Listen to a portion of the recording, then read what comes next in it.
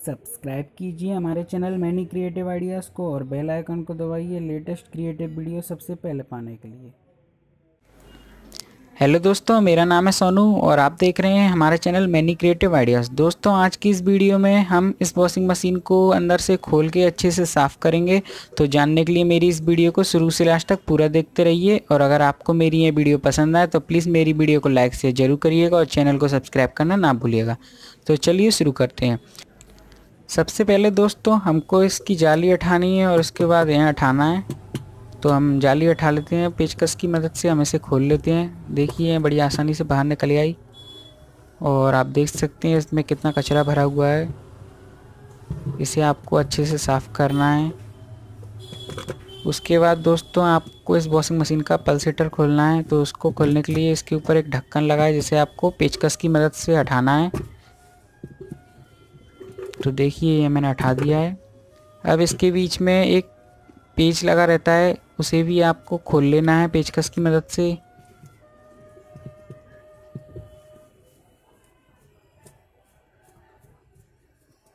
आप देख सकते हैं दोस्तों इसमें भी कितना कचरा भरा हुआ है।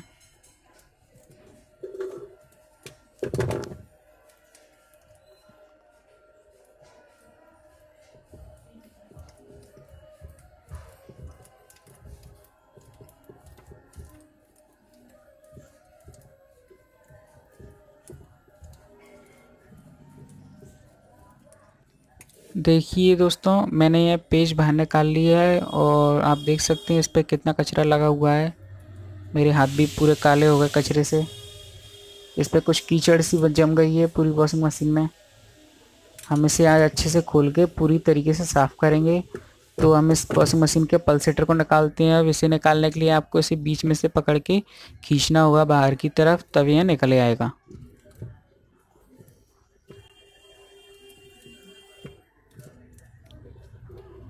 तो देखिए ये निकल आया है और आप देख सकते हैं इसके पीछे भी कितना कचरा जमा हुआ है, कीचड़ सी जम गई है पूरे पे। और आप वॉशिंग मशीन में नीचे भी देख सकते हैं। ये देखिए ये इसका बारसल है, इसको हम बाद में अच्छे से साफ़ करके लगाएंगे। और देखिए यहाँ पर कपड़ों के धागे भी हैं, कचरा है पूरा जम चुका है यहाँ पर। इसी से दोस्तों आपकी वॉशिंग मशीन ख़राब हो जाती है जब ये आपकी मोटर में फंस जाता है। तो इससे मोटर जाम होके फूक जाती है।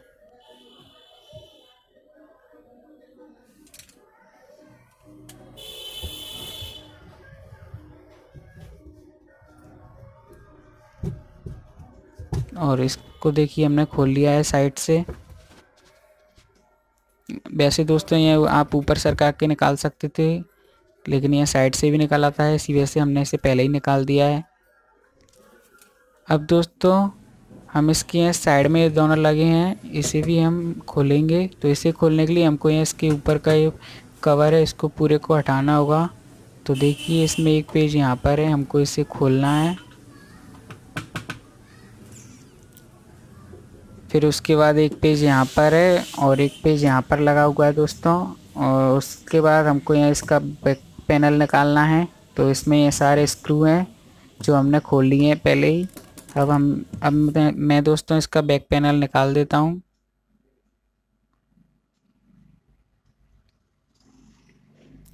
देखिए दोस्तों मैंने इसका बैक पैनल निकाल दिया है।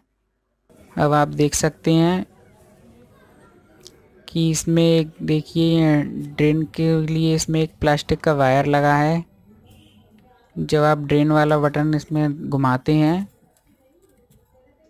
तब इससे ये रस्सी ऊपर हो जाती है और यहाँ आपका ड्रेन खुल जाता है और सारा पानी निकल जाता है। तो हमने इसमें से ये निकाल दी है रस्सी। अब आपको ये जो बगल में ड्रायर के लिए ये मोटर में जो ब्रेक लगा रहता है, इसे भी आपको हटाना है। तो हम सबसे पहले इन दोनों पेज को खोल लेते हैं। मैंने दोस्तों देखिए ड्रेन वाला वायर पहले ही निकाल दिया था, उसके बाद मैंने ड्रायर के ब्रेक वाला वायर भी निकाल दिया है और मैंने ये दोनों पेज भी खोल दिए हैं। अब ये ऊपर वाला कंट्रोल का लगा है, इसे हम निकाल देते हैं अलग।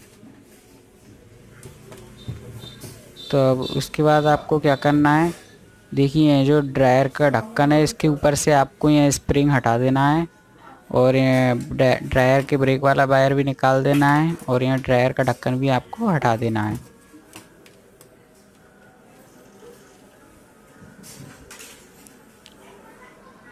अब आपको इसके वायर निकालने हैं और ये इसमें से खोलना है।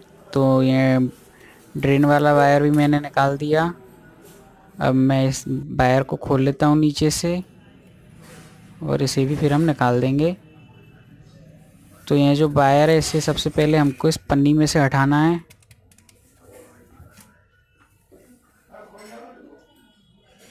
तो मैंने वायर पन्नी से बाहर निकाल लिए हैं, और इसमें देख सकते हैं आप, ये 3 इसमें प्लग लगे हुए हैं। इसे भी आपको निकाल लेना है तीनों को। इन तीनों प्लग को दोस्तों आपको निकाल लेना है। ये बीच में से दबाने पर ऊपर खींच के निकल आएंगे आसानी से। ये इसमें वाइट, पिंक और ब्लैक कलर के हैं। आपकी में कोई भी कलर हो सकता है, आप देख लीजिए। और फिर उसके बाद हमको ये वाला वायर भी खोलना है, फिर इसको मैं पूरे को अलग निकाल के रख दूँगा। ये मैंने इसमें से निकाल दिया। अब मैं इसको भी यहाँ से खोल के इसको पूरे को निकाल के रख दूँगा। तो मैंने दोस्तों यहाँ वो हटा दिया है। अब हमको दोस्तों यह वाला खोलना है इसका कवर। तो इसको खोलने के लिए यहाँ पर ये पेज लगे हुए हैं, सारे पेज आपको खोलने हैं।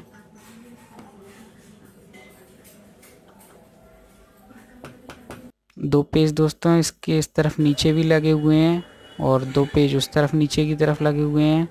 आपको यह भी खोल लेने हैं। तो दोस्तों मैंने सारे पेज खोल दिए हैं। अब मैं इसको हटाता हूँ। इसे हटाने के लिए दोस्तों आप धीरे धीरे ही इसको बाहर निकालिएगा, नहीं तो इसमें जो प्लास्टिक के लॉक लगे रहते हैं वह टूट जाएंगे। तो आप इसे धीरे धीरे अच्छे से बाहर निकाल लीजिएगा। मैंने ये निकाल लिया है, और अब मैं इसे साइड से रख देता हूँ।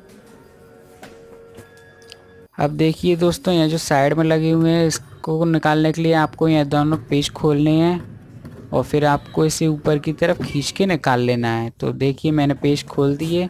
अब मैंने इसे ऊपर खींचा, देखिए इसमें कितना कचरा भरा हुआ है।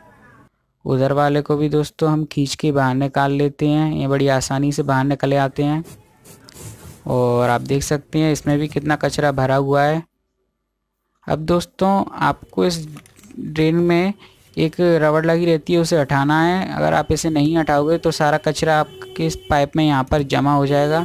तो ऐसा ना हो, इसलिए हम इस ड्रेन में ये रबड़ लगी रहती है उसे हम निकाल देते हैं, ताकि सारा कचरा पाइप से बाहर निकल जाए जब हम उसमें पानी डालेंगे। तो अगर आप इसे नहीं निकालोगे तो सारा कचरा यहाँ पर जमा हो जाएगा और आपका पाइप बंद हो सकता है।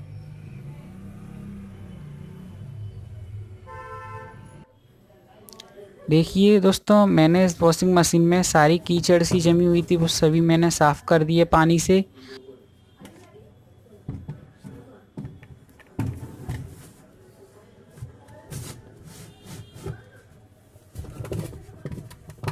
अब मैं दोस्तों इसके साइड में जो लगे हुए थे तो मैं इसे वापस लगा देता हूँ। सरका के दोस्तों यहाँ वापस लग जाते हैं बड़ी आसानी से।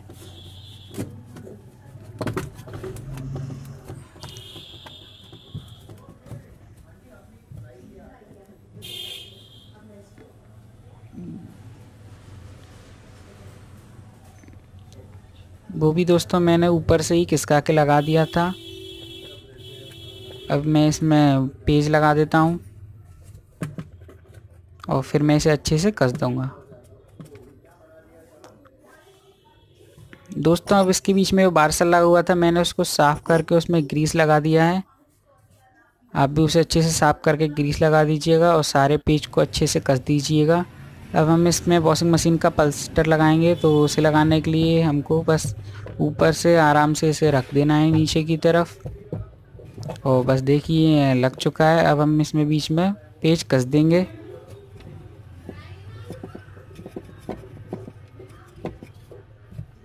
आपको दोस्तों इस पेज को एकदम टाइट कसना है और इस जाली को भी हम लगा देते हैं। अब मैं इस पेज को पेचकस की मदद से कस देता हूँ।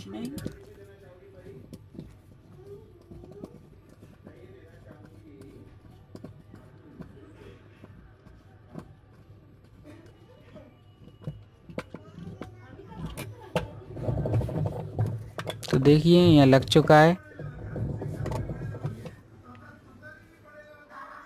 अब दोस्तों हमको इसके ऊपर का कवर लगाना है। देखिए मैंने इसके ऊपर का कवर भी लगा दिया है और मैंने सारे पेज इसके कस दिए हैं अच्छे से। अब दोस्तों मैं इस ड्रायर का इधर ढक्कन लगाऊंगा, तो उसे लगाने के लिए आपको ये दोनों इसमें लगाने होंगे। तो मैं इसे अभी फिक्स कर लेता हूँ अच्छे से। और फिर यहाँ पर आपको ऊपर की तरफ स्प्रिंग भी लगानी है और साइड से आपको इसमें ड्रायर वाली रस्सी लगानी है। तो मैंने इसमें स्प्रिंग लगा दी है, ये सारे पेज कस दिए हैं और ड्रायर वाली रस्सी भी मैंने इसमें लगा दी है साइड से। और ये वायर भी मैंने इसकी कस दी है ऊपर कंट्रोल की। मैंने सभी अच्छे से फिक्स कर दिया है, वापस जहाँ से मैंने खोला था सब वहीं की वहीं फिक्स कर दिया है। अब आपको ये सारी वायर आपस में फिक्स करनी है, ब्लैक को ब्लैक से, वाइट को वाइट से और पिंक को पिंक से। अब हम इस जो ड्रेन में और रबड़ लगी हुई थी हम उसे भी वापस लगा देते हैं। और मैंने इस वायर के ऊपर पन्नी वापस लगा दी है ताकि ये गीली ना हो। और इस ड्रेन में हमने रस्सी भी लगा दी है और ब्रेक के वायर भी देखिए मैंने मोटर में वापस कस दिए हैं। इस मोटर में दोस्तों ब्रेक का वायर इसलिए लगा है ताकि जब भी आप इस ड्रायर के ढक्कन को खोलो तो मोटर बंद हो जाएगी। अब हम इसके पीछे का कवर लगा देते हैं।